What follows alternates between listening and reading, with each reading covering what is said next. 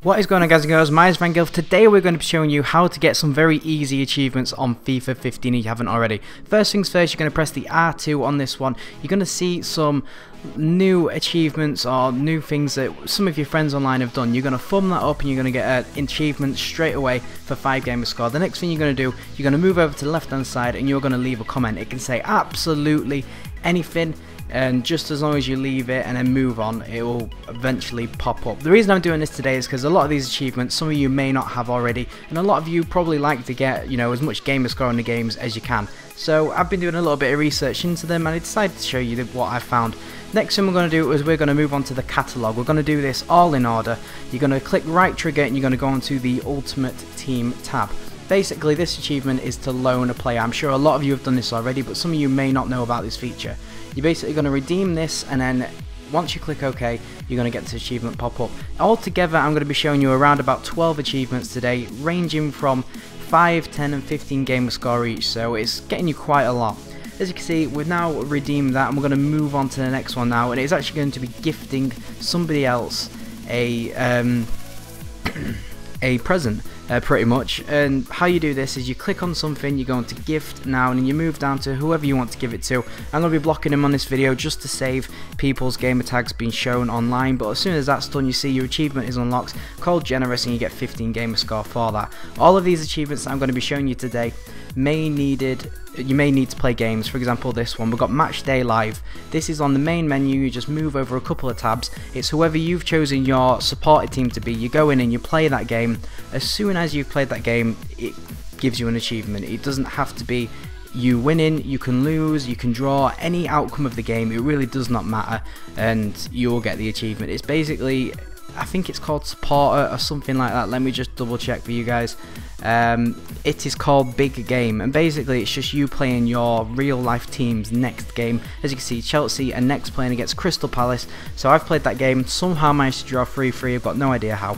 Next thing we're going to do is go into Ultimate Team. I'm sure a lot of you have got Ultimate Team already, and some of you may not have done this one. I know for a fact that I did, and I didn't even know you could get an achievement for this. You're going to go onto your main team, you're going to click on Y, move down to team roles, and you're going to change the captain. Some of you may have done this, some of you may not have, but as soon as you confirm this, you back out and you get an achievement saying do not blame it on your captain or something like that, or sure, blame it on your captain. That is a very easy achievement to get. A lot of these achievements are dead easy and a lot of people haven't done them, so I thought I would show you. Next thing you're going to do is you're going to go into the transfer market and you're going to pick up any chemistry card you want. It can literally be any, and just apply it to anyone in the team you want, and you get another 5 Gamerscore achievement called Wierd Science. And we're going to move on to the next one now. These are all Ultimate Team ones from now on, apart from the last one, which we're going to get to soon enough. It's a bit of a long video this, but it's definitely worth doing all of these. We're going to challenge the team of the week now. Again, it doesn't matter if you win or lose. I would rather you win though, just in case it does matter. So I went on beginner and I absolutely slaughtered them just for the sake of getting this achievement to show you guys. And as you can see in a moment, it is going to pop up as soon as we finish this game. You get to the end, you advance, and you get your coins, which is a bonus anyway, and you get the achievement I'm Not Afraid of You. So you have to play 2 games so far, but you get a lot of achievements from doing so. 11 though, as you can see there, absolutely hammered them.